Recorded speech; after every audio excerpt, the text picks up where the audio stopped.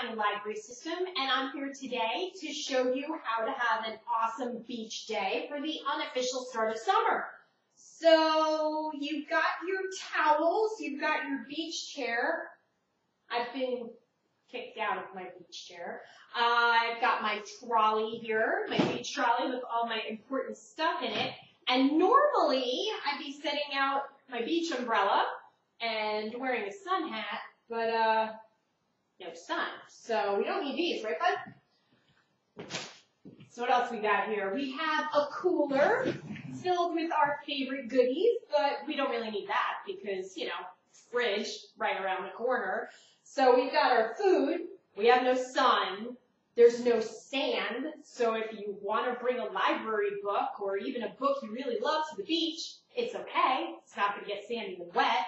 So that's a benefit. So no sun, no sand, and no bathing suits. So this is looking really, really good.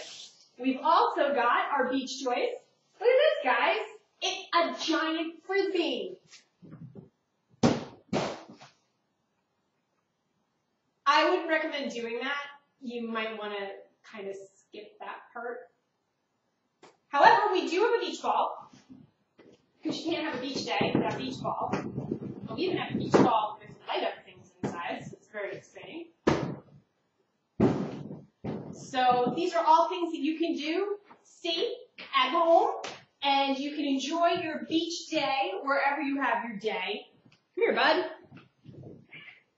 So, you know, I startled you. So enjoy your beach day, however you decide to have your beach day, wherever you decide to have your beach day, whether it's beach, inside, make a day of it, enjoy the unofficial start of summer, happy reading, and I think I'm going to be cleaning up now. I'm going to go find out where that frisbee went. Enjoy reading.